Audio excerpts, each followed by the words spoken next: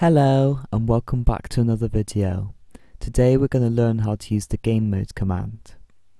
So the first way you can use this command is by going into settings, and you've got these two buttons here. So the default game mode is the game modes that everyone will spawn in that world with. And then the personal game mode is your own personal game mode. Duh. So I've just set myself into adventure mode so I can't break any blocks.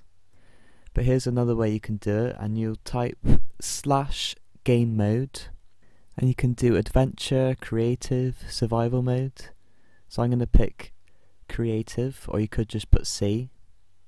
And then you're going to pick your player, so I'm just going to do @A, which is everyone.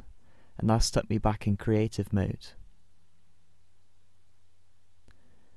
So I'll show you it again. Now there is a game mode on Java edition called spectator mode, which I'm sure that they're going to add in pretty soon. So there you go, I'm back in survival again.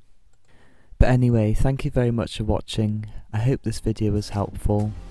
Don't forget to leave a like and subscribe, and I'll see you next time.